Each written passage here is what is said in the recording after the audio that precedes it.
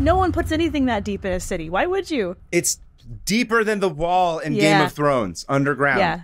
Yep. You could do the wall from Game of Thrones, additionally stack an entire subway system from London on top of it, and still have like another 100 feet left over to put like a, I don't know, swimming pool.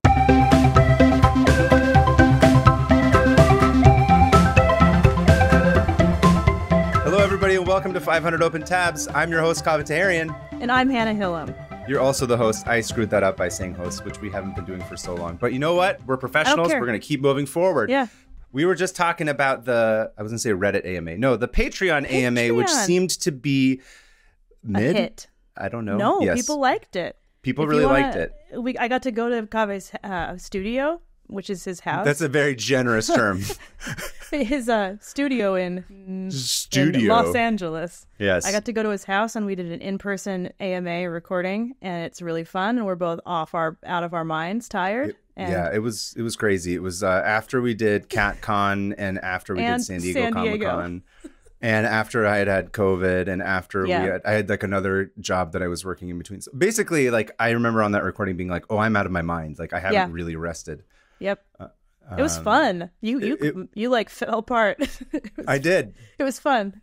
I'm glad that the audience enjoyed it. I just remember being very stressed out and being like, "Oh my God, they're gonna see." And at one point, you turned to me and you're like, "It's fine. They know that you're a disaster. Just let it go." And I was like, "I can't. I have to control this more." And then you see it in his brain working and his eyes just unfocusing, and I'm like, dude, do not let them see you be weak. Yeah, that's the thing. They already know. They see through it. Anyway, we do have a Patreon. If you have not subscribed to it, go ahead and do so, where you can get mid content such as our AMA in my studio. In his studio. It is really fun though. We answer a lot of fun questions about like what was like starting a podcast, or if we annoy each other. That's a fun one. Fun answer. You're going to have to learn by signing up for Patreon and hearing it. We're not going to tell you. But anyway, we have not recorded an episode we were just talking about this. Our schedules have been a little bit off. So 3 weeks? No, we did one 2 weeks. Last week. No, we did 2 weeks ago. Right. Anyway, whatever. The point is that it's been, the routine has been thrown off a little bit. So we're both like, I forgot how to do this show. Yeah. But I don't know what to do. This is very important that we go back into the routine. Yes. And make sure that we do this episode as clear-minded as possible. Do you remember, I think last week you went first and then I went first. So you go first this week. So I'm going to go first this week. Is there anything you wanted to talk about other than the Patreon before we started the show? No, I think that's it. Okay. Join the Patreon. Join the Patreon. Hear mid answers. Okay, so. You're really hitting that mid home. Mid. Look, it's average. So, it's fine. It's fine. So my tab this week is actually, once again, from a listener email. Really? Yeah. From who this time? Is it Nico from Riverside again? As a matter of fact, it is our boy Nico from Riverside. No way. Dude, where does he find things? In Riverside, I guess. I was reluctant to do another one because I was like, we should look at other people's subs. But you know what? Nico, he just sent another cool ass weird one. So I was like, what am I going to do? Not do a cool one just because somebody else had one anyway. Anyway, whatever. It's fine. Nico, thanks you again for your tab. So the story begins on January 29th, 1934. The Los Angeles Times published an article on their front page. And the headline read, quote, "Lizard, Peel Peas, Catacombs City hunted." By the way, that's because they misspelled peoples and no one actually corrected it. Peelpees?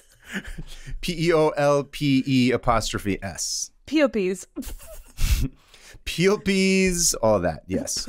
Okay, lizard peoples. Peoples, yes. In fact, they meant to write Lizard People's Catacombs City hunted. What? Those are just words put together. It's just word salad. That's what happens. And yes, Lizard people. Okay. So based on that headline, both in the misspelling and in the insanity, even when it is spelled correctly, that should give you an indication of where the story is headed. Yeah, we're getting weird. It goes on to state, Busy Los Angeles, although little realizing it in the hustle and bustle of modern existence, stands above a lost city of catacombs filled with incalculable treasure and imperishable records of a race of humans farther advanced intellectually and scientifically than even the highest type of present-day peoples. In the belief of G. Warren Schufelt, geophysical mining engineer now engaged in an attempt to wrest from the lost city deep in the earth below Fort Moore Hill the secrets of the lizard people of legendary fame in the medicine lodges of the American Indian. End quote. Oh. Are they sure this isn't just the alligator farm? It might be. It actually lines up correctly, right? That's 34. Insane. Yeah. That's nuts. All right, so yes. Help me understand what you just said, because I do not understand what you just said.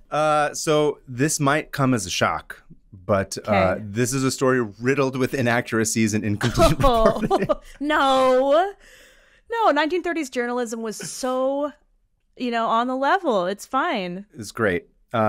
I tried very hard to gather what information I could, but sadly, this did not seem to be a hugely important story that demanded a lot of follow-up from the lamestream media of 1930s LA. The CIA. They're burying all of this. They don't want us to know. They don't want us to know. And another disclaimer up front.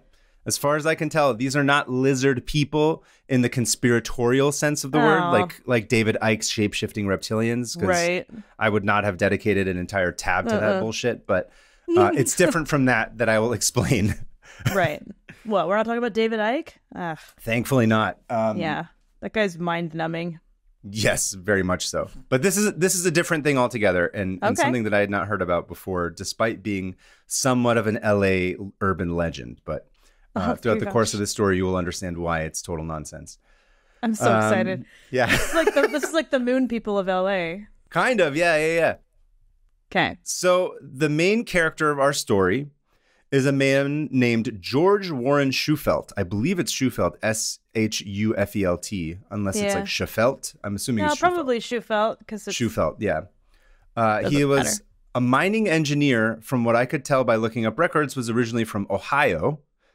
And I don't know much about him beyond that. That's really the only thing you can find on him other than all these articles about this specific incident. Whoa. Yeah. Challenge accepted.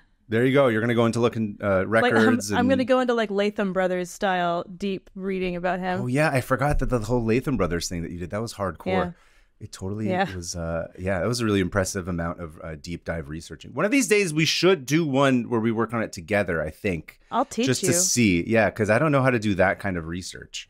I only know how to do that kind of research. Yeah, you're like what do they call it? Like the beat reporters, like the ones who go to City Hall and look up record. And I'm just I don't care about that. I'm the one who goes and talks to people and asks them about what's this and that. I feel like we should do an LA noir type TV show. You and I. He's the one that talks to people, and she likes to look at records, and together they are mid. They're fine. They're like a lot of other people. Yeah, it's not that interesting. They're fine. They are mildly educated. You're pretty educated, I'd have to say. I know, it's so embarrassing. Anyway, so you're overeducated and I'm a dropout. Both embarrassing for different reasons. Deeply embarrassing. But anyway, so at some point in the early 1900s, Schufelt moves to Los Angeles and he began his career as a professional geology type person. Geology rocks. And let me tell you, this is going to be your favorite part of him. This dude loved to dig. Oh, of course. He digs. I should have seen where this is going. This is all underground. Mm-hmm. He loved digging so much, he even invented a new machine to help him in doing so. Oh my gosh. Okay. Yeah. And beginning in late 1933, he was surveying the LA area for deposits of oil, gold, and other valuable materials using his new invention called a radio X-ray. Okay. That sounds real. It's definitely real, and there's definitely a bunch of patents and articles that I found about it online because it was definitely no. Oh, okay. I was like, wait, really? You did that research? That's awesome. I tried. I couldn't find it. That's not real then. No, definitely not. Also, I don't think you shoot radio waves into the ground. You're supposed to shoot microwaves into the ground to see where stuff is. Radio waves, that doesn't make any sense. Yeah, I thought about going the extra mile and asking my father about this, but I was not prepared to get a 10-hour lecture about the science of how you shoot rays into the ground to find stuff, because I know that was part of something he did at work. You coming from that, your father, that is... Yeah. No, I'm like... wild. Dumb artist with like PhD science father, like just being well, let me tell you about like this, and I'll be like, oh no, I've lost I want to meet your dad. You should. I want to sit and talk to him. We should have him on the show. That wouldn't be a nightmare. I thought about that too. It would be a nightmare. It would be funny. No, it would be super dorky. If we had my dad on the show, he'd be like one word answers. He'd be like, oh yeah, yeah, I don't know. Yeah, maybe I do that sometimes. 500 open dads. We can have our dads host the podcast. They would. Interesting. That'd be interesting. Okay. So anyway, Shufelt claimed he was able to locate gold and other precious resources at great depth using this invention, which operated based on a principle involving electrical similarities between matter and was said to have worked even at a distance of many miles. According to LA Times, this was, quote, a sort of advanced dowsing rod. Do you know what this is? Have you heard of this? I know what yeah, okay. Hell yeah. I had never heard of this. Really? Yeah, because I live in the real world. Listen, someone's got to know about dowsing rods or else they'll be lost to history. Yeah, if you're like me and you didn't know what dowsing rods are, it's bullshit, basically, is the short answer. Basically, for those of us who don't know, it's basically like, what if you took the principle of like a Ouija board, and you were like, how would I just do that to find rocks and water, which is just nonsense. Yeah, you take at least the research that I did on the internet, which of course internet-based research is always 100% correct. Always. People take like two L-shaped metal rods and they hold them like in front of themselves, and then they walk, and if like you walk around, and apparently like if they start to like cross or move in another way, that's like, I don't know, like a direction. A direction. It's like like sources from the ground, like rays or like pulsating something or other. Ley lines have a lot to do with it. What are ley lines? Ley lines are like, oh man. Oh no. How do I explain ley lines?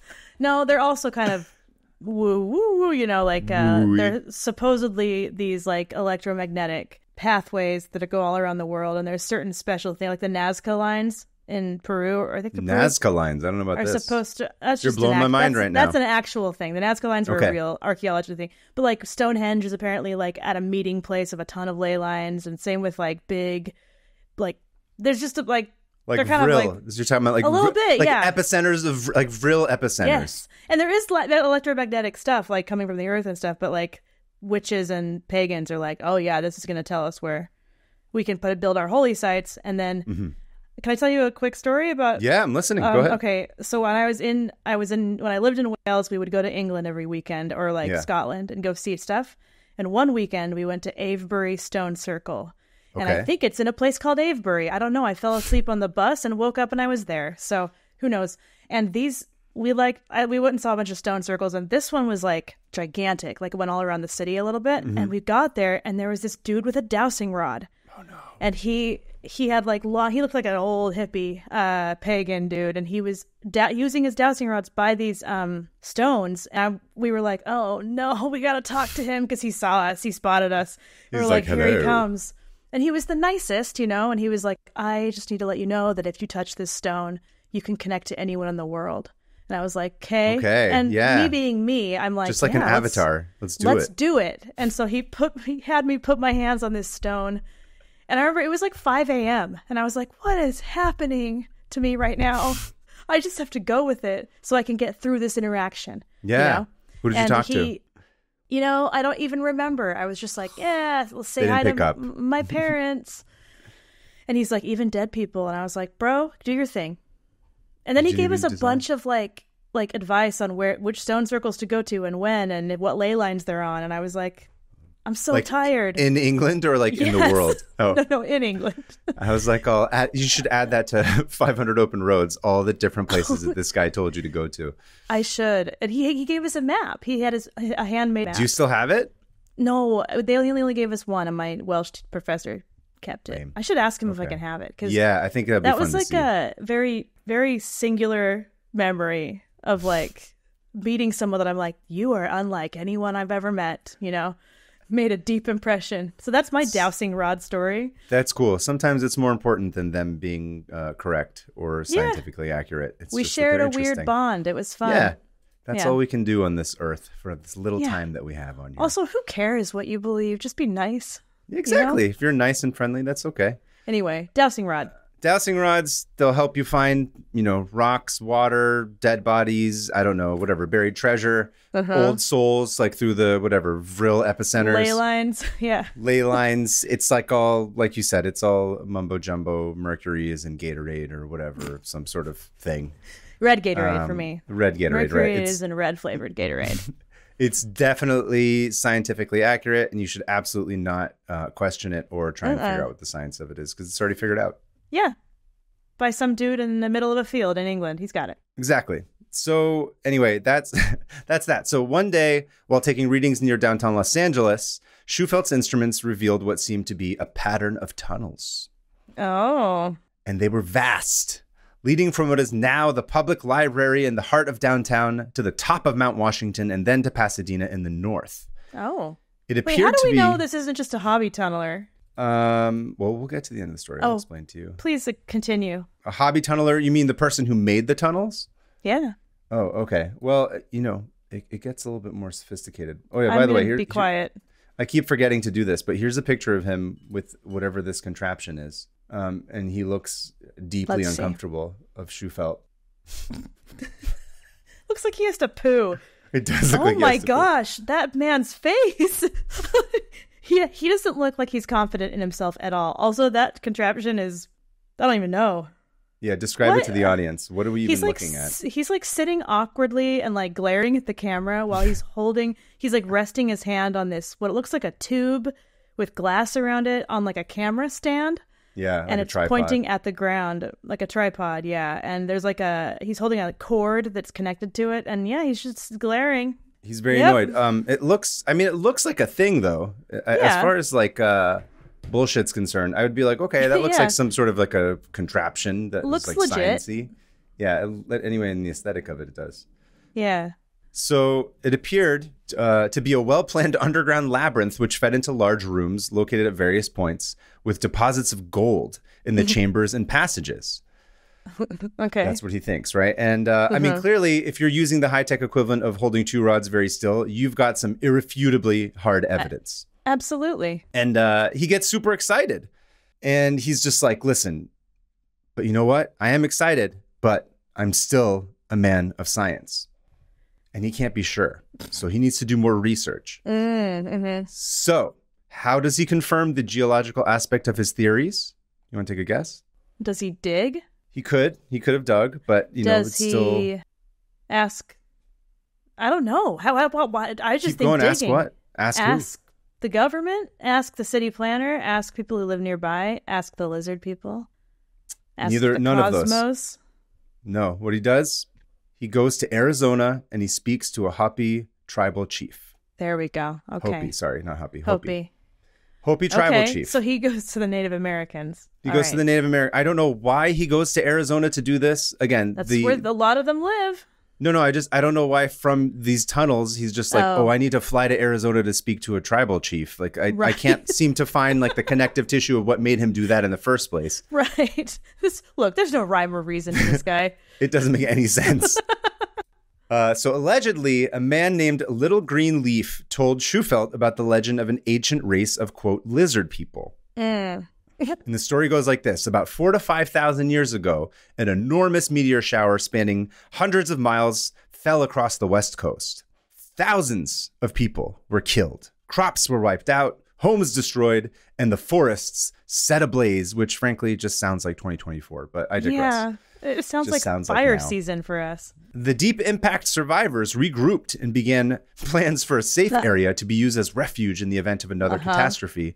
Essentially, what we now see tech billionaires trying to make with their underground bunkers, which are dumb, and I hope they all collapse with them in it and rid of an entire class of oligarchs. I hope they all die. I didn't say that. Rid us of them. Yes. No, I didn't hear anything. No, definitely didn't say that. Eat the rich. So he's just like, oh, okay. And extrapolating from this conversation with Little Big Leaf, Schufelt was like, bro, That's all the scientific evidence I need. One person telling you a legend. Perfect. Also, he felt the subterranean complex he had, quote unquote, discovered was an emergency shelter designed to accommodate up to 5,000 people filled with personal belongings, along with historical record and gold treasures. Again, this is all stuff that he essentially extrapolated from this. Oh. Eventually, so to finish up the alleged myth, disaster inevitably threatened again, but this time the lizard people were prepared and safely hid out in their awesome underground fort, and they survived the second meteor shower. However, they were tragically killed by a natural gas leak leaking into the bunkers. Sorry. That's such a horrible ending to that myth. Yeah. They were all just gassed. They're all just gassed and killed. So all their stuff's there. All those tunnels were there for whatever reason over the course of whatever thousands of years. No one discovered it. Nothing ever happened. I don't know. Until this guy came along. This makes is the guy. 100% sense. Yeah, yes, it makes sense. Listen, he's special. He is. He was the chosen one. Schumacher, Schufelt, whatever his name is. Schufelt, yeah. So I'm reading this, and my first thought is like, is this actually even part of Hopi mythology, which apparently put me miles ahead of the Los Angeles Times reporting in 1934. Right. You did some research? I thought to be like, I should not take this white man's explanation of Hopi mythology at face value, but hashtag progress. Hashtag be the change you want to see in the world or whatever. Yeah. Unfortunately, the Hopi don't appear to be like super online with all of their mythology. And I mean, there is stuff. There's stuff that you can find, but it's understandable that there's not a whole lot of it available online. I wouldn't, and if I were them. Right. But I mean, even just beyond that, like had I had the resources, it would have been interesting to be able to like dive a bit deeper into this. But unfortunately, we are all forced to do this online. So anyway, here's the best of what I could find. Lizards are indeed very important to the Hopi and many Native American tribes in general. Do you know a lot of this already? Is this something that you've done times before? No. Yeah, I don't either. No. The deserts of the American Southwest are famously harsh and unforgiving, and yet lizards survive. They seem to proliferate and survive without issue. They're able to easily hide during the day and find ways to survive during the night. Yeah. And of course, another remarkable aspect of lizards is their advanced ability to heal. Many lizards can lose and regrow their tails or other parts of their body, sometimes even multiple times throughout their lives. Oh, and whoa.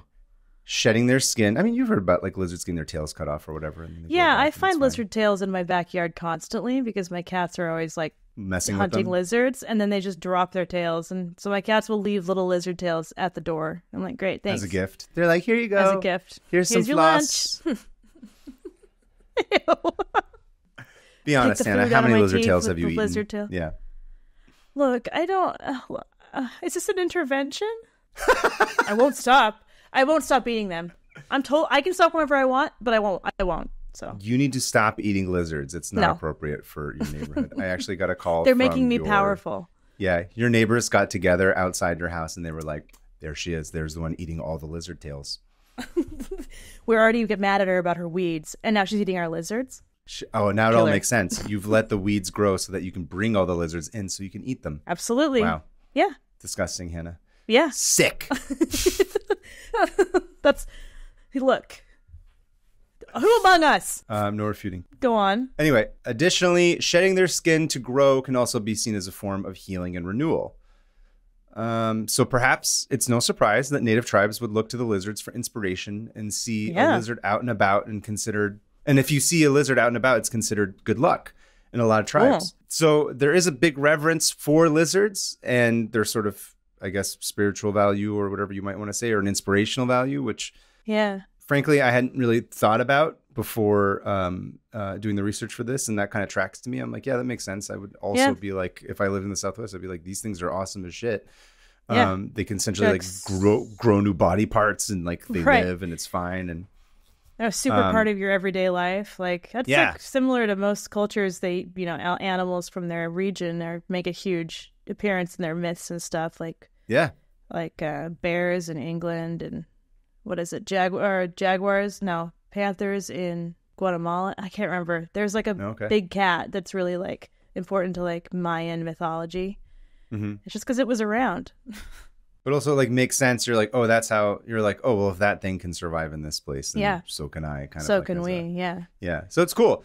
Cool. But nothing about lizard people per se, or underground tunnels, or meteor showers. Oh. Sidebar, I did briefly read about Hopi mythology concerning the four worlds and a spirit called Spider Grandmother, which looked absolutely metal as shit. Awesome. And I had to use all my strength to not go full into that, because I was like, I have to put that on the shelf. Keep this. Yes, I was like, I'm going to keep this on the shelf for later, because I was like, by shelf I mean in your open tabs. Yes.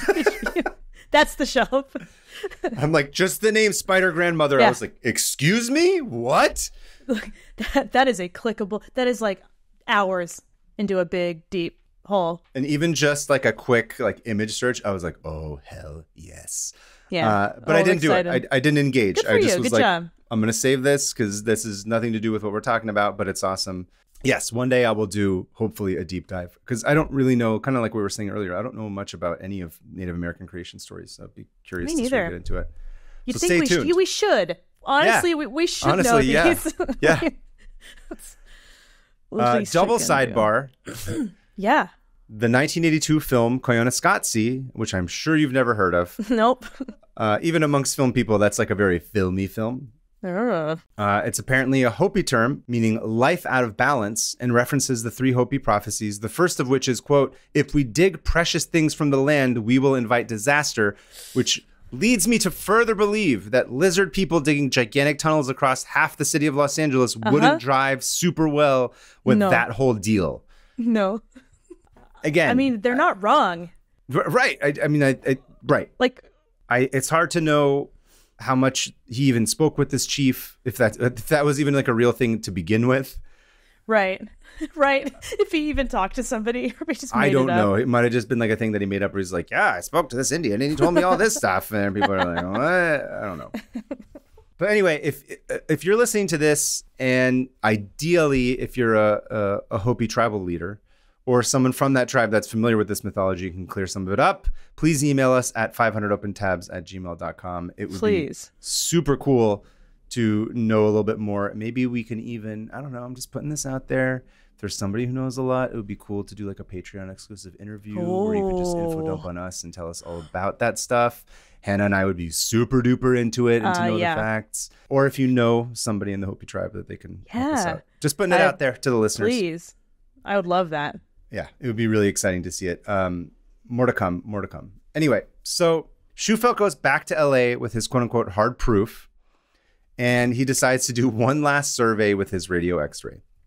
Oh, okay. This time, right now, somehow, I don't know what he did. He had a kajigger, like he tweaked the knobs and did a thing. And then he was like, I'm inspired by, he inserts like lizard coordinates for it or something. I don't know. Something that he didn't have before. Yeah, the lizard button. Now that I know to look for like the lizard readings on here. It's like there was a lizard button this whole time. Right.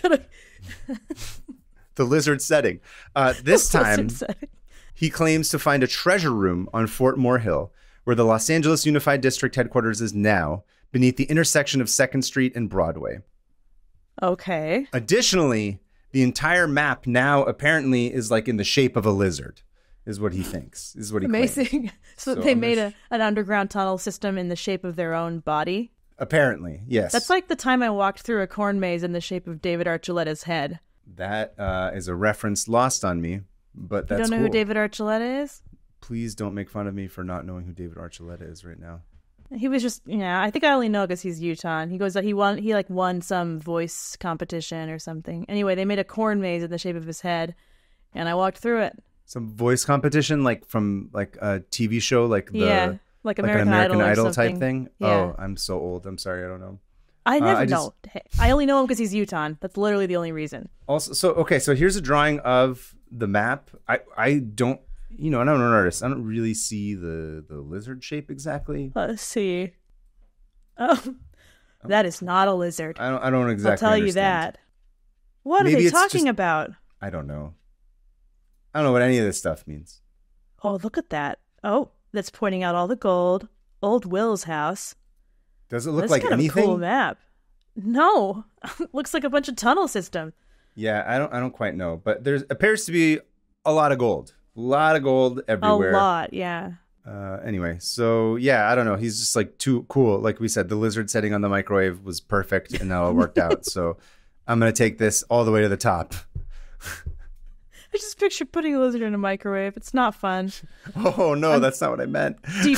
I'm just picturing it now. No, on his microwave that's going into the ground to find lizardy stuff. The one I said earlier, but then I was like, oh, what would happen? Yes. And then now I don't feel good. I don't feel good anymore. So, I never feel good. So he takes all this, and he goes to the city of Los Angeles, and he's like, bro, like, are you going to say no to what's clearly extremely believable? It's obvious. The machine I made up told me this, as did this random dude in like 3 states away who may or may not exist. And or may or may not have said these things. I may or may not have even talked to him. I've never been to Arizona, but that doesn't mean I didn't talk to someone there through a machine. More unbelievable. Anyway. Perhaps more unbelievable. Los Angeles County authorized the dig as long as they got 50% of whatever treasure was found. Oh, is it the most LA thing I've ever heard? Yeah, they're like, as long as you give us half of it. Dig under our city. We don't care. That's nuts. Yep. And oh, I love this. All right. I love the 50-50. He's like, here's the plan. We split everything 50-50 right down the middle. Right. Shufelt was given permission officially to drill down to 1,000 feet. What? I don't have any idea how far down 1,000 feet. Like, I don't know what's down at 1,000 feet in the middle of the city. Is that a thing? I'm assuming like the LA Metro and stuff, right? That's maybe. I don't even think that's 1,000. Well, maybe. You know what? I have no idea. I don't have any concept of how deep that is. But really quick, I'm just going to look up. I'm going to look up how far. Oh, that's so deep, dude. So the subways in New York, the deepest station is 173 feet. Are you shitting me? No. Oh my God. So 1,000. Like 3. Hold on. How deep have we dug? Okay, so the biggest hole we've ever dug is in Russia, and it's 4,000 feet. So the subway is like barely under the ground. Yeah, well, I mean, that makes sense. I know the underground. Yeah, I mean, I guess, like, I don't know, man. Shit. Okay, so the London Underground is 192 feet. Damn. This is 200 feet. That's it. So this is like that's 5 nothing. times as much. This is so much more. It's an absurd. Like, no one puts anything that deep in a city. Why would you? Why would you dig a tunnel that far down? Yeah. Okay. I do know that the wall in Game of Thrones is 700 feet. It's deeper than the wall in Game of Thrones underground. Yeah.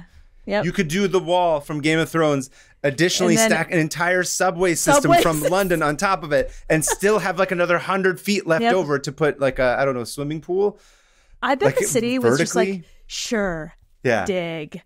We like to see you dig 1,000 feet. Go for it. It's funny. I didn't even think to check to see. I just, because I always have like this warped idea of like, I don't understand like how big 1,000 feet is, but that's crazy.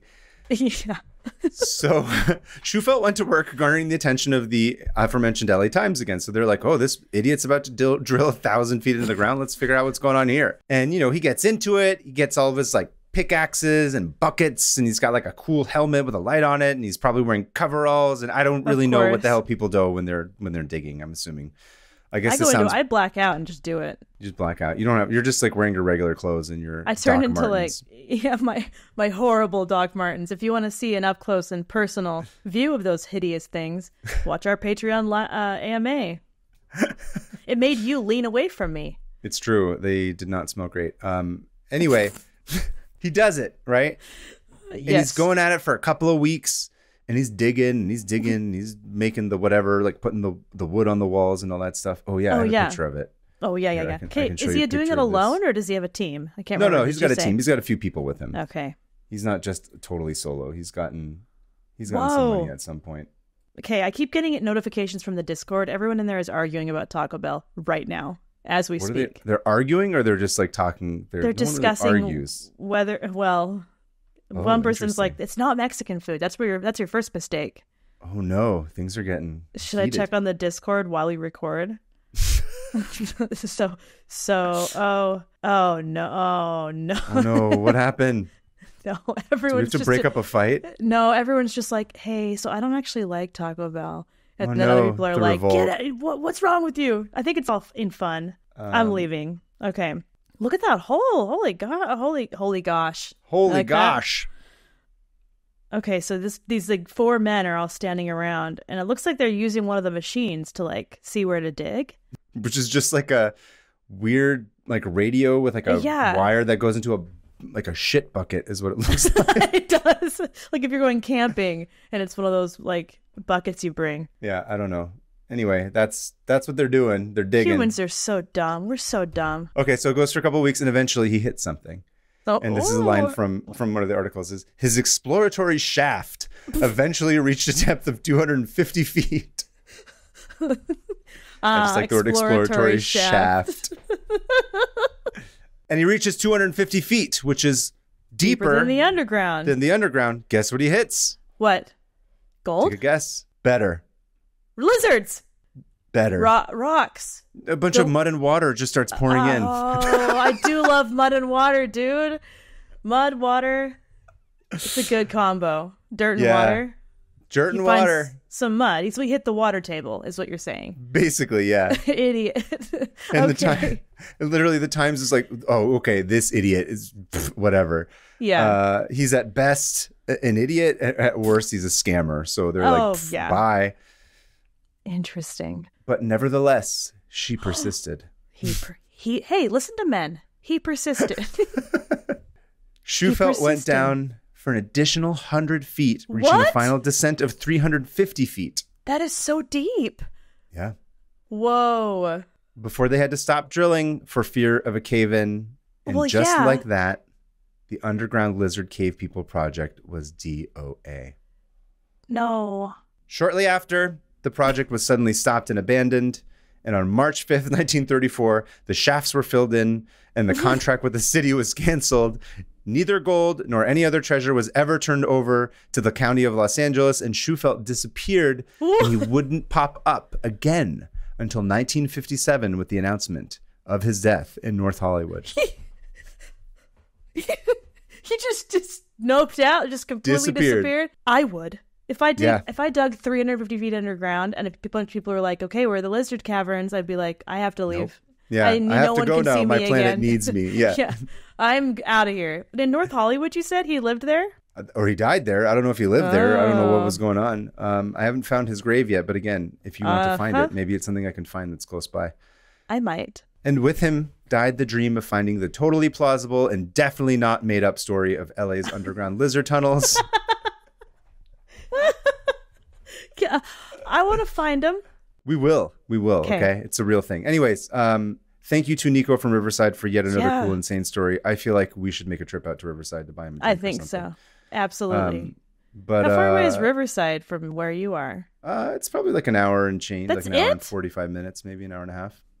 Okay. Next time I'm coming down there, we got to go hang out with Nico. Yeah. Thank you, Nico. Yeah, that's amazing. That's basically it, though. That's all. We never found them, never found the lizard people, never found gold.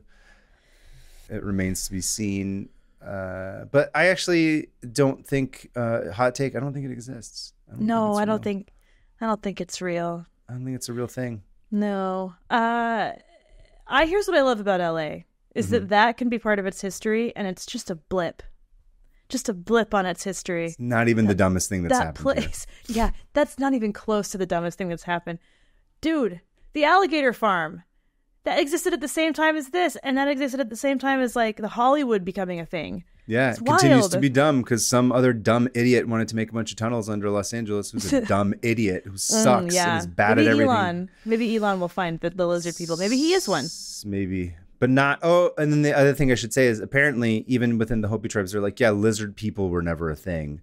That was just like a term apparently that they used to be like, yeah, we like lizards and we referred to them as this because it was nice. But like there's no mention of any of that. Again, if you do know anything about it, ideally if you're a person who's representative of the tribe or from the tribe, we would love to hear from you. We would absolutely love to hear stories. From you. The actual stories of this.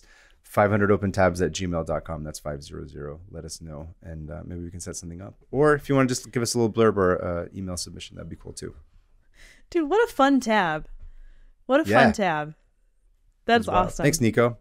Yeah, thanks, Nico. Speaking of Nico, he just responded in the Taco Bell thing.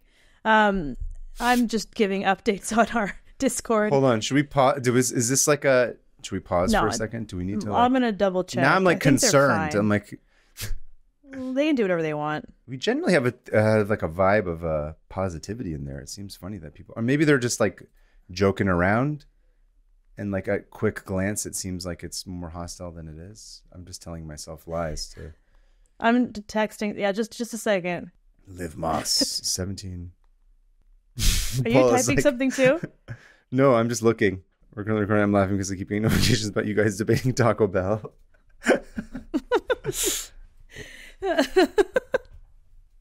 Well, hi to all the Discord people that I'm currently texting. Totally derailed the recording, which I think is like, they love that though. I think they think that's they really do. funny. Here's the thing. We just got to be nuts. Get crazy. They love garbage like that, right? Do you know, like immediately I'm like, oh no, are people being mean to each other? Which was immediately what you thought they were doing. Yeah, they're not. Like, that's they're not just what people in talking. the Discord do. Yeah, I'm like, they're just having a conversation. And of course, I immediately like weaponize it against like oh, they all hate everybody. Taco Bell. Yeah, and I'm like, no, everyone. Wonderful. That's one of the things view. I was like, it's the thing I really like about the Discord. Everyone's like, me too. Extremely nice and polite. Somebody was like, somebody I had a crush on from work asked me out. Did you see that? Oh, I love that. It made me like genuinely like warm and fuzzy inside. I was like, oh, they might go on a date with somebody. And then somebody, join the Discord. Join the Discord. We're talking about it a lot. Somebody's always like, happy Monday. We got, and I'm like, this is nice. Yeah. Yeah. Every Monday, Steven does a Monday meme. Anyway, you ready for these nice people who like this podcast? So strange. There's just a bunch of versions of us. I'm realizing. Yeah, they're very polite. I know it's like the other Kaveh that joined like shared something about linguistics, and I was like, "Are you a weird combo of me and this Kaveh?" Like, anyway, that was very exciting. Okay. Anyway, that's my tab. What do you got for us? So, of course, this happens again. Some weird parallels that come up. And I'll tell you right now that lizard story is not real. The meteorite one. Yeah. Because there is only one documented case of someone getting hit by a meteorite. And that's what I'm going to talk about today. So, Person got hit in the head with a meteorite. They survived. Oh yeah. So that's so funny. Yeah. Though I know you said meteorite, meteor shower. I was like, oh. You're like lizard people. Killed a bunch of lizard people? I don't think so. And here's the thing. I'm sure someone has died in the history of the world. Just not documented. Sure, not documented. Correct. Yeah. On the afternoon of November 30th, 1954, the people of Alabama, I think southern Alabama, saw a huge fireball and red light streak through the sky. Okay. And they were like, oh, maybe it's plane debris. Maybe it's the Russians. Because at that time, everyone's like, the Russians are going to kill us. The Russians are responsible for any everything. moment. Yeah. And one person who didn't see it was 31-year-old Anne Elizabeth Hodges, who was taking a nap on her couch. And she was cozied up. God bless her. Oh, just couch napping. Love it. Couch napping under a big, nice quilt. Very cozy afternoon nap. She'd soon find out what that thing was, because moments later, something huge crashed through her roof. Oh, no. And went straight into her house, bounced off of her radio, and hit her right in the thigh. Oh, no. And woke her up. And she woke up very confused because her house was filled with dust. And she's like, what just happened? And of course, everyone who saw it outside was like, oh, dude, we got to go check it out. Is that house okay? Anyway, so she's sitting there and her mom comes in and she's like, what just happened? And they're trying to figure out what happened. And Anne hasn't even processed that she got hit. You're 31 years old. You're too young for that. No, just kidding. I just pictured a boy just crashing through the roof of a house. And I'm going to send you. I didn't realize she was 31 years old. Sorry. She's 31. Oh, okay. That's very I'm different. Send you I thought it was like a girl of... in high school sleeping. No, I'm going to send you a picture of the hole in her roof, okay? Okay. Whoa. That's that's a decent sized rip, and it looks like it's going through multiple layers, of course. Multiple, yeah. And yeah, that's intense. The speed of this was that of a bullet. So she pretty much got hit by a 10-pound bullet. And yeah. And but so it bounced first. It didn't go directly. It hit the radio, so it did absorb some of the, and the radio. You say, huh? The X-ray radio. That's another thing. The weird thing is like there's a radio set in this. There's a meteorite. Yeah, and then she dug underground, and there was lizard people were there. 350 feet. This 4.5 billion year old meteorite, because that's how old it is, hit Anne in the thigh, and she was the first documented person to have ever been hit by a meteorite. It was going at 200 kilometers per hour or 124 miles per hour. And it woke her up, obviously. Her mom comes in. They're all like, what the heck? What happened? You know, they're like, they look. They're like, oh, there's a hole in the roof. And there's a huge rock on the ground. And also, you're injured. And so she kind of chilled for a little bit. And everyone starts showing up at the house. And they're like, what happened? We thought this was the Russians. And they have a local geologist come because they're like, she's like, this thing hit me. And she said, Shufelt. It's Shufelt. That's where he went. He disappeared and went there instead. To Alabama, he said? Arkansas? Alabama. He won't be dying for another 3 years. It could have been. It's possible, yeah. Yeah. But she just kind of chills out while everyone like surrounds her house. And poor Anne is like very shy and very timid. Yeah. And I got to send you a picture of her. And this will tell you exactly who she is. It's by this picture. She looks rather unhappy. Yeah. And is she holding the giant rock, it looks like? She's holding the meteorite that hit her. She's wearing like a cardigan. Yeah. It looks like a little bit like it's a little snug, and she just looks so sad. She looks so really sad. You know what she has? She has that perfect like you just woke me up from a nap with this shit face. Yes. This looks like Sarah every morning. I try and give her a good morning kiss where she's just like, "Why did you wake me up? I will destroy you." That's how she throw looks. A meteorite at her. Yeah, exactly. No, she wants to throw a meteorite at me. Yeah. Because you're an early riser, right? Yeah, I'm an early riser. Sarah is not. So it's always like, freak. Curse you and your family for trying to awake me from my slumber. See, I'm naturally like Sarah. I'll just sleep. Yeah. But not anymore. Anyway, so Anne's just chilling and she's like, yeah, my leg kind of hurts. And... I have to not have this picture up because I'm going to keep laughing at it. No, please keep it up. It's hilarious. That face is hilarious. And so by the time her husband comes home from work, the news has arrived, like news cameras and news reels and stuff. And they're like interviewing her. And here's what she says to the news. She says, we had a little excitement around here today. I haven't been able to sleep since I was hit. That tells me that she tried to take another nap. Like because it was not even evening yet. So this was the same day. She doesn't go to like the doctor? No, she didn't go to the doctor. I think she just tried to go back to sleep. Which, oh my God. Absolute napping queen. Queen. Respect. What do they call him? Nap princess. Sleep-pilled nap princess. I saw some meme. Sleep-pilled nap princess. Okay. Anyway. Sure. She's a nap queen. Iconic. That's something I probably would do too. Be like, you know what? I'm too tired for this. I was having a wonderful nap. Yeah. Anyway, so that night, I just will say this. I'll interject. So one of the only words that Sarah actually learned in Farsi is called patu, which is the word for blanket.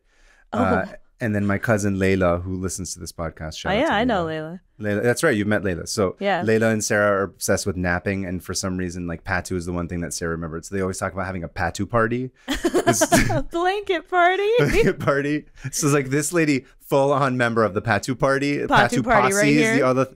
Patu posse is what I call them. I'm like, are you going to get your patu posse together? Anyway, so I just thought you'd like because you always like little Farsi words. I do. Patu sounds like the word for blanket. It does, doesn't it? It feels very blankety. Like you want to cover yourself in that word. I love words like that. Honorary member of the Patu posse. Yep, Anne Hodges. Angry farmer lady. Love it. Loves to nap. So her husband was like, are you okay? And she's like, yeah, I'm good. I just said it hurts just a little bit. She's like, no, I didn't nap. That's the thing that's upset me the most. I didn't get my nap in. Stop talking to me. And so later that night, so relatable. Later that night, she's like, actually, I'm in a ton of pain. I think I need to go to the hospital. So looks like a nap won't fix this, unfortunately. I can't sleep off this meteor injury. And they go to the hospital, and there's this photo. I gotta send you this photo, and of course, I don't have it. There's this photo. They get to the hospital and the doctors are like, this is an actual miracle that you're alive. You really shouldn't try and nap more. Yeah. And there's this, anyway, they start to see that her leg has this gigantic dark black, huge bruise. Yeah, I would forming imagine. on it. And so there it is. Yeah. Oof. And if you look in closely at the bruise, you can see it is bad. Anyway, so it is deep black too. Yeah, it's like the biggest bruise I've ever seen in my life. And it's I don't know. I look at it, I just feel pain. That hurts. And of course she's like freaking stoic. She's just sitting there like nothing a nap very can't stoic. Fix. Yeah. Yeah, nothing a nap can't fix. Here's another picture. Lady, that sucks. Here's another picture of her dejectedly holding the meteorite. She's like, I don't want to keep taking pictures with this thing that has like hurt me. It's right. Well, just wait till things get crazier. So the doctor's like, actually nothing's broken. You're just giant bruise. And she's like, great, cool. I'll go home. And she goes home and sleeps it off and, it heals. And the military shows up and they're like, we need that meteorite. And she was like, okay. They're like, we just got to see what it is. We got to get our geologists on it. Science tests. And I'm pretty sure they were also like, was this the Russians? At that point, everything was the Russians. It's true. And so they took it, and they also took another piece of it that fell like 3 miles away that some guy riding a cart, like a horse-drawn cart, came across. He was like, whoa, put it in the cart, dug it home, and they took that one too. So while this was going on, her landlady shows up because the Hodges were renting. Boo! The story already sucks. Just wait. You're going to friggin' hate this part of the story landlady. is the worst. Birdie Guy is her name. Birdie Guy. Dumbest name ever. Stupid. Actually, also, I can't say that. It's an awesome name, but landlord sucks. Don't like this person. Well, she makes the Hodges life a living hell because Birdie Guy shows up and says, well, this is my property and it hit my house. So this meteorite belongs to me. And just die.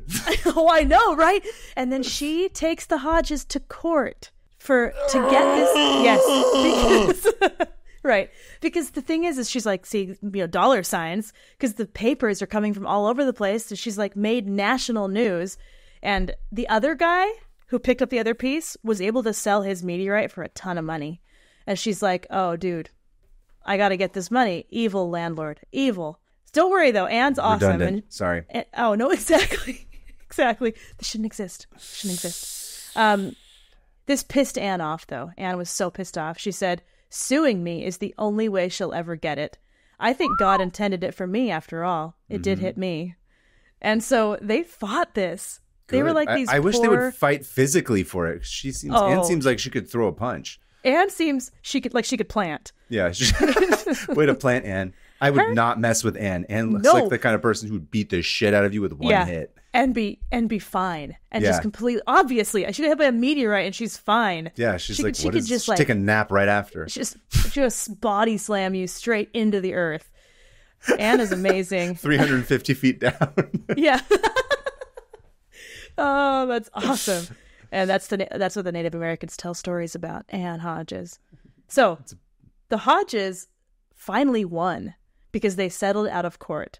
And they paid Anne $500 to leave them alone, to keep the rock. Sorry, not Anne. They paid the landlady. They were like, they had to pay just the stop. Okay. $500, yeah. And so Birdie got her $500 and left him alone. And then Anne was like, finally, I can sell this and we can get our fortune. And by then, all the hype had died down and nobody wanted it. It had been years. That's the thing. This was years because landlords. I'm gonna interject here and let you guys know, let the public know that this is in fact the exact strategy when you hear about people who settle out of court. This is true. This is a lot of what they end up doing is that they will drag it out because they know that you cannot fight them, because if you're a person who's not of huge means or resources, it's like a whole thing where they'll drag it out and like whatever it is that you did will lose heat, and then they'll just use that as so it costs less for them to do that than it is to buy something outright. So that's a very common strategy. Broken system. But money will absolutely get you what you want in the courts, and this is how it's used for. Ew. Yeah, it's gross. anyway, Anne was very sad that the thing that hit her was now worth not very much. And the news had died down. And it's funny because she actually went on a game show like a few months after the meteorite. It's called I've Got a Secret. And I remember that one. They guessed her secret. I mean, I don't quickly. remember from seeing it. Like I didn't watch it when I'm you're not that 80, old, but yeah, exactly. I'm aware of that show. Yeah, I watched the clip, and poor Anne was like, you could tell she was like, I'm gonna do this for the money. Poor lady. I miss her. She's sucks. very shy. She's very timid. I felt bad. I saw she just looked so nervous. Like the host had to like talk for her. Anyway, but they guessed. One of the ladies was like, "Are you the lady that the meteor fell on?" That the meteor fell on. And she was like, "Yes, yes, yes, I am." Yes, I am. And anyway, so that was a side note. But years later, so they can't sell it, and so they just start using it as a doorstop for like 10 straight years. The Hodges use it as a door jam. Like, I love these people. Oh, I know. They're the best. The best, right? And sadly, here's the thing. Anne, because of all the drawn out lawsuit and also the stupid landlady and the toll of having everybody's eyes on her, kind of messed Anne up mental health wise. Like she had a lot of mental health issues, understandably. Yeah. And her marriage ended up falling apart, and oh, no. She ended up dying of kidney failure at age 52. Ugh, so that's so sad. They don't think that it was caused by the meteor, but I don't know. Like, I could easily see that thing damaging something internally, you know? Mm-hmm. Anyway. It depends. Anne kind of at least she had a good doorstop for a while, you know? But they did donate it. Before she died, she donated it to the Alabama Natural History Museum. Okay. Yeah. So it was, it was there. And so, that's the first person that's ever been documented. But I was like, there's got to be people who haven't been verified, right? Oh, yeah. And so I went down another rabbit hole, and I found another record, which is pretty convincing. Just recently, in 2020, these researchers... It's George Santos. He was definitely hit by an asteroid. He was hit by...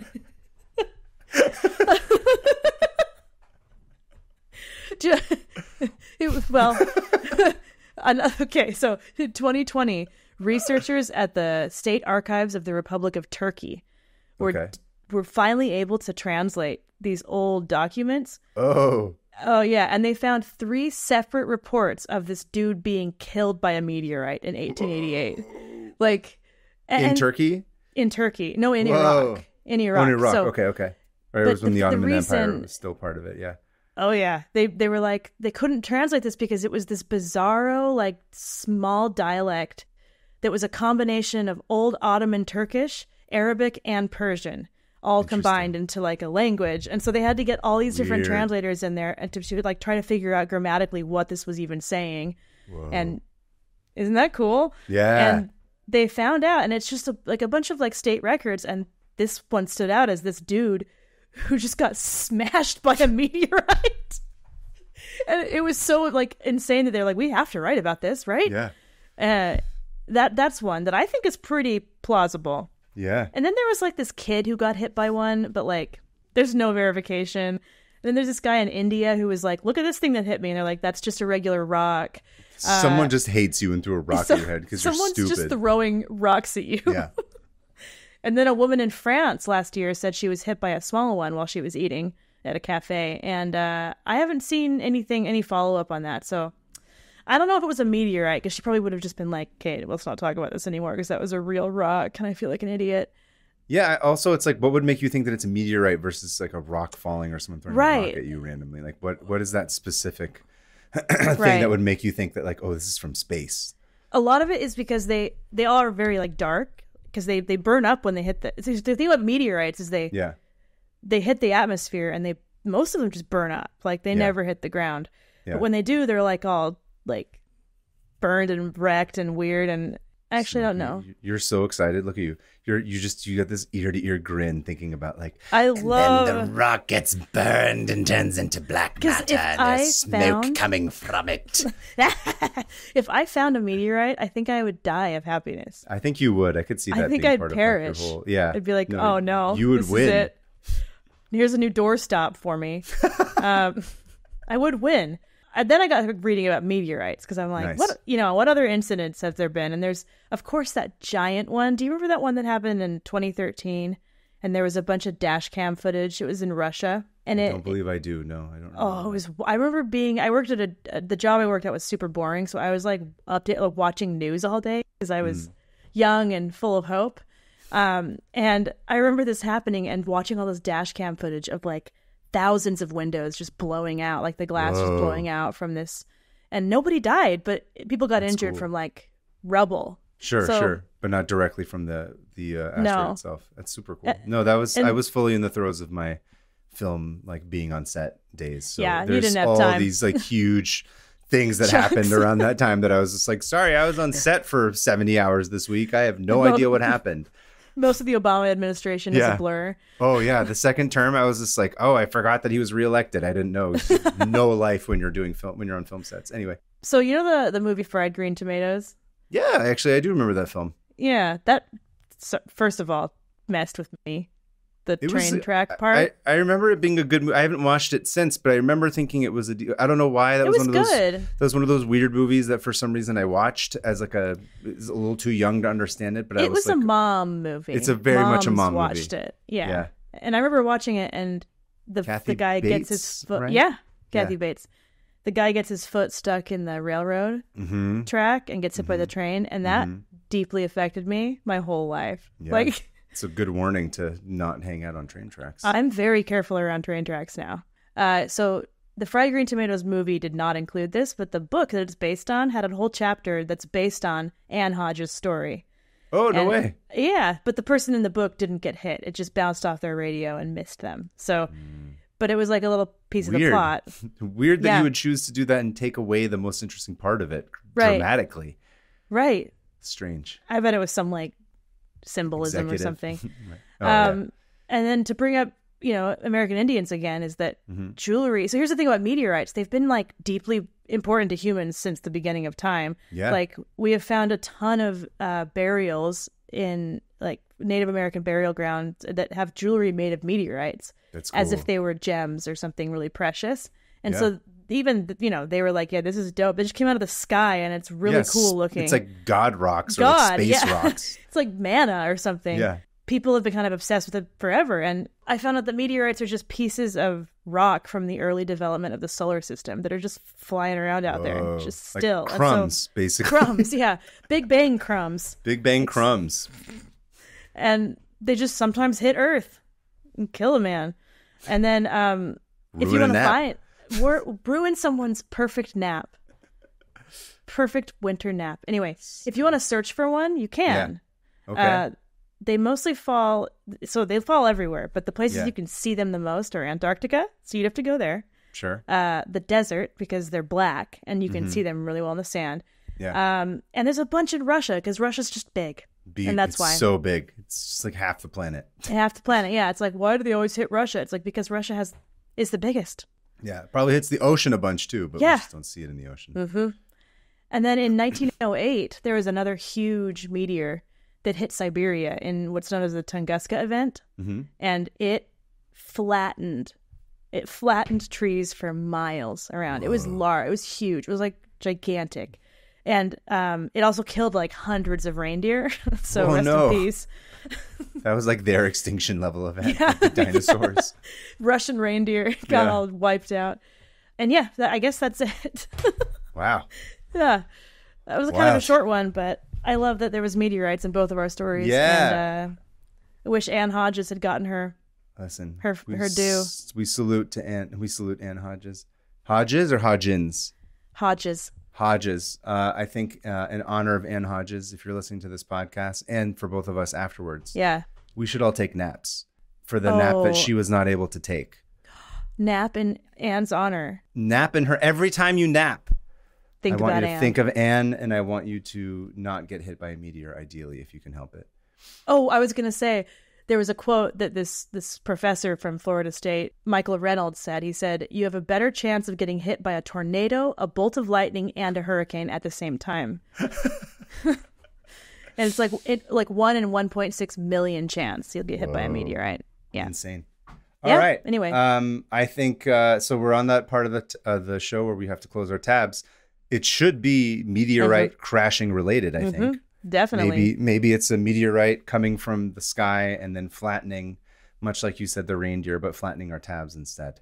Yeah. Okay. So it's just like something like that. Okay. Yeah. All right. Ready? Want to count us down? Sure. All right. 3, 2, 1. Close. Nice. Okay. Moving on to listener emails. I'm going to go first. Okay. Email number 1 is from our friend TJ in North Hollywood. Hi, TJ. You remember TJ? Oh, yeah. He's kind of one of those people that you don't forget. TJ is really funny. What were we watching? We were watching Wolf of Wall Street. Wolf of Wall Street with him. No.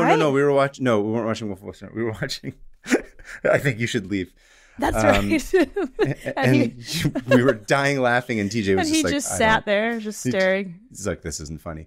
Anyway, TJ is a good close friend of ours, and he sent us a quote unquote grande email. Okay. TJ writes, "Yo. While home," which TJ is from the Midwest originally. So he said, "While home, I did some research on the Grande folks, starting with this Atlas Obscura article, which is maybe where the Tabs episode began, that uncovered a few things." It was actually not from an Atlas Obscura article. The Grande cheese. Grande cheese from the first episode. Cheese from the first episode 1. He goes on to say, Grande only services the restaurant industry, so their products are generally not available commercially. As such, they don't appear to have a Wisconsin quote-unquote cheese storefront where one can go shop for dairy state souvenirs. They have a number of processing plants in the Fond du Lac area in addition to their corporate headquarters. And he took some shots that of their sign that were at their plant at 246 Trowbridge Drive, Fond du Lac, Wisconsin, 54937. And you're going to love this picture. Look what he did. Okay. And describe it to the viewers, to the listeners, I should say. That's okay. It's a photo. Okay, so you know those cheese hats in Wisconsin? Yeah. It looks like did he somehow put a sticker of our podcast on it? Yes, because TJ's a graphic designer, so he printed out he printed out a sticker, put on this cheese hat, and is putting the cheese hat in front of the Grande cheese sign. That's dedication. Oh, TJ, this is amazing. I want that cheese hat. I know. Let's see. That's amazing. We got to put that on the Instagram. Oh, yeah, for sure. And he says, when I looked up their headquarters, I realized there's no way this property could have been in play in the 1940s. My instinctual knowledge of the area tells me that location was either a field or nothing in that era. So I don't know. That looks like that architecture up top looks a little bit like turn of the century. I think that's a different one. But so he says, so I did a little more digging and found this blog, which claims that the original mob-owned Wisconsin operation was actually opened in 1949 at 1 South Main Street in Fond du Lac in a corner building that dates to 1910, which is the article or the photo that I prematurely sent you. Oh, that's right. I was going to say that's like early 1900s architecture. Yep, 1910. Having only one source, I tried to confirm this with the Wisconsin State Historical Society, but... TJ! You're my guy. That's my kind of thing. I'm delighted. But they told me that the only information they have on the property was on their website. Here's another picture he took of that same building with the cheese hat in front of it. This is incredible. Amazing. I'm so flattered. I'm so happy. But I schlepped down there just in case, and I'd bet if you contacted Grande directly, their media department could confirm. Bonus material. I did find mozzarella for sale at one location, a touristy place called Vern's Cheese in Chilton. Unfortunately, I didn't have time to drive all the way around the lake to check it out, and we didn't end up having any other business in that area. But if it looks like you can order online if you're really curious. And then while I was at the wedding, the topic of food mafias came up. And one of the guests said that if we think naturally, I think he was probably talking to them about this cheese, thing. One of the guests said that if we think the Midwestern dairy industry is hardcore, we should check out the Canadian Maple Syrup Syndicate. I've not done any research on that topic, so I don't know. But if she's right, that might be an interesting angle should you decide to revisit this topic on a future episode. And I've got a stupid wedge of foam cheese for you whenever we next hang. Love, TJ. Well, I want you to take a picture of you wearing that cheese hat when he gives it to you. Okay. I did text him last night. He is back in town, so hopefully I can get it from him soon enough. TJ, that is so cool. Yes. I love that. Thank you. By the way, if you have not listened, the first episode of this show is the one where my tab was about Al Capone and the Grande Cheese Company and the mafia's integration into it and how it led to New York style pizza being stretchy and cheesy. It's because of and delicious, fun to look and delicious. So that was why TJ's going around taking pictures of wedges of cheese with the 500 Open Tabs podcast. It's a very dear tab to us because it was my first. Yep. Yeah. And that's the same with hobby tunneling. Whenever I hear about tunneling, I'm like, that was my first tab. Was that your first one? Oh, yeah, because I guess your second one was Bob Fosse Mouth. Mozzarella tunnels. Oh, my God, you're right. I didn't even think of that. That was the first episode. Yeah, you're right. Wow, Mozzarella tunnels. Yeah. Anyway. It's a good name. Good name. Thank you, TJ. Yeah, thanks, TJ. All right, mine is from Christian from Texas. And he says, hey, guys, my name's Christian, and I'm from Texas. All right. I was listening to Wizard and the Bruiser recently. Oh, yeah. And which is Holden McNeely's podcast, who we had him on our panel. Yeah, who was on our panel in San Diego. Listening to Wizbrew recently, and Holden mentioned being on a panel with you guys, and my mind was blown. Whoa. I don't know how I've been following Hannah on Instagram for 5 years and never knew she was a podcaster. Well, That's because of Instagram. That's not because of you. Yeah, it's Instagram. I didn't know Kaveh yet, but I'm excited to read Curse of the Coal Eyes. Oh. So, by the way, a Wizard and the Bruiser and 500 Open Tabs crossover would be pretty sweet. Oh, that would be they do these huge deep dives. Yeah, I've been listening to actually some of their episodes lately. They're fun. I did like a string of them. I did like they just did the Liefeld one, and then it was like the Jinko versus Vans, and there's a couple of other ones. If you guys like nerd pop culture, go listen to Wizard and the Bruiser. It's not too dissimilar from what we do, except I think ours is the only show where we do two different things that have nothing to do with anything. I think other people are more like, it's true crime or it's this. We're like, nope, every episode is something totally has nothing to do with anything else. That's the market that we've cornered. Kind of a gamble we made right there. Most of what we do is a huge gamble. About nothing. It's the Seinfeld of podcasts, which is hard because most podcasts are about nothing. Yeah, that's true. Aw, look at us. It might still fail. Okay, so my tab is about one of the greatest movies of all time, Nacho Libre. I already love this tab. How it's based on a true story. Did you know this? I did not know this. That fact makes its rounds on the internet every few years, but somehow a lot of people still don't know. So here's the full story. Sergio Gutierrez Benitez was born in 1945 as the 16th of 17 children. Whoa. He was a troubled kid, so one day he went to a chapel to ask forgiveness. He told the priest there that he was a drug addict, and the priest threw him out. From that experience, he said he figured, quote, if there were cool priests, a lot of us would change. Which I agree with. Hell yes. So he decided to become a cool priest. Yes. Several years later, after an orphan... This is so sad. After an orphan died in his arms, he started an orphanage under the name Fray Tormenta, which means Friar Storm. Whoa. He chose that name before even wrestling, which I thought was funny. Inspired by films from his childhood, he decided to start wrestling to meet the heavy financial demands of running an orphanage. Oh my God. His mask was yellow and red. Quote, yellow for liveliness he must display in the ring, and red for the blood he must spill on behalf of the orphanage. So Catholic. I love it. So Catholic. It's just deeply rooted in just bloodshed. He says, which sounds like such a Nacho thing to say. And his signature move was called the Confessor. His identity was accidentally revealed when another wrestler called him to see if he was going to wrestle that Saturday, and he responded by saying, I can't. I have to officiate a wedding. That wrestler showed up at the wedding to find out his identity. Benitez wrestled for 23 years. He once said, quote, I can't conceive wrestling just for money if it's not for a cause.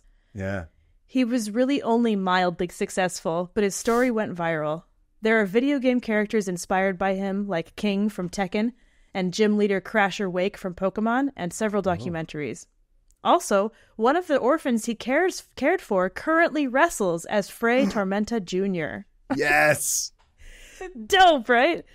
He still runs his orphanage at the age of 79 and sometimes wears his red and yellow luchador mask during rituals. It's one of my favorite feel-good movies, and the true story is just as inspiring. Oh my God. I love your podcast. My family and friends are now full of random knowledge about pandas, Air Force One, and beavers.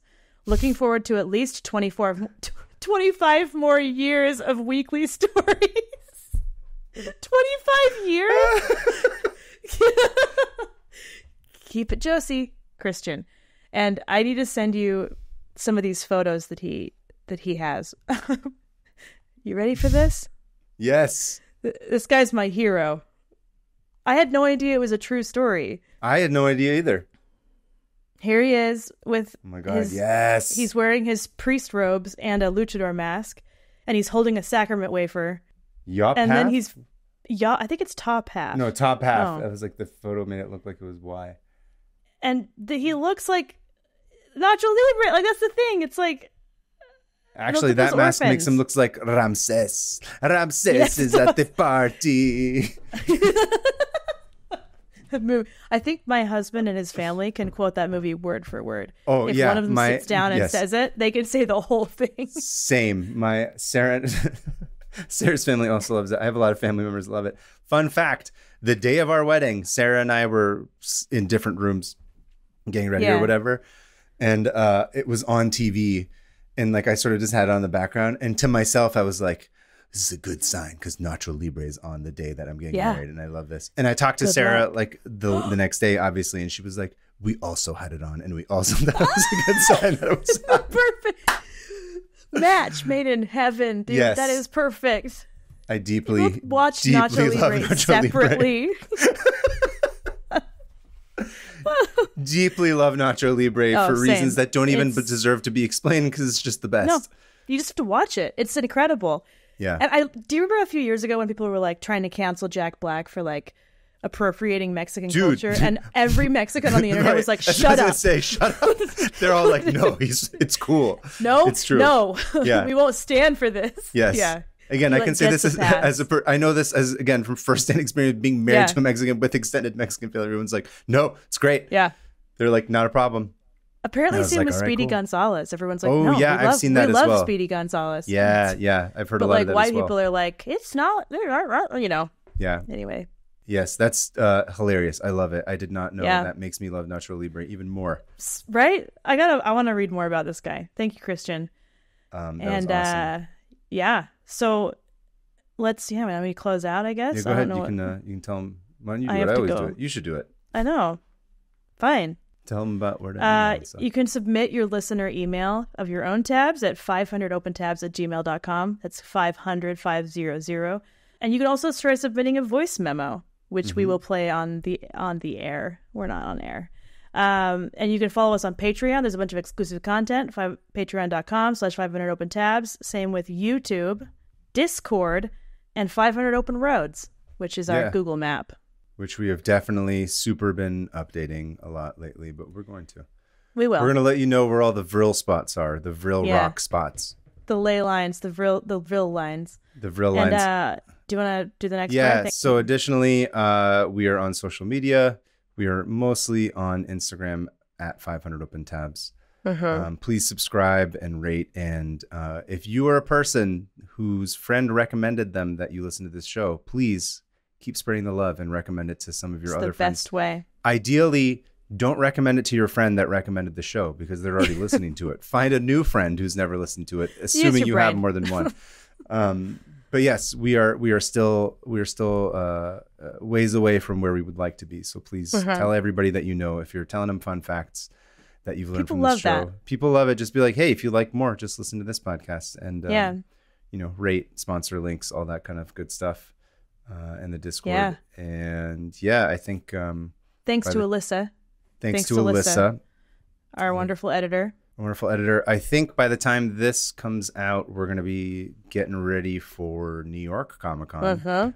New York Comic Con and my book tour. Your book tour. I can actually announce that right now. If do you have dates now? I do. Yeah. Let us know. Lay it on us.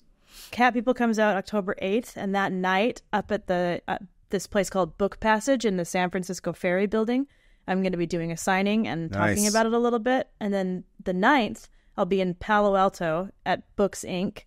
In the Town and Country Center or whatever, doing the same thing. And that'll both be at 7 o'clock, both of them. Nice. And then I'll also be in Portland on the 26th at Powell's, and then Vroman's in Pasadena on the 29th of October. And right for Halloween. And then New York is still TBD. Still TBD. I don't know what's going on there. But I will be at New York Comic Con, and hopefully we both will. Yes. Right. Okay. Assuming it all works out. Yes. Cool. Yeah. So hopefully we'll see you guys in New York. But until then, Secundus Nixon shat 5 times. I'm trying to make it a thing. Keep it Secundus Nixon. How many times did he shat this? 5. I think it was 3 originally, but it's going up. No, but we said 5 because we had to put our own spin on it, because historical record that he shat 3 times, right? I believe that's what it was. Yeah. Secundus Nixon shat 3 times on this wall. Stay Josie. Keep it Secundus. Actually, don't keep it Secundus. Keep it second. Keep it, don't, because it's number 2 as well. So Secundus Nixon, That's perfect. It's true. Secundus Nixon shat here 5 times. Keeping it. He kept it Josie by doing that. I don't know where this is going. I should just end this. Have to end we should this. Stop. Okay. Bye. Bye. Bye. Bye.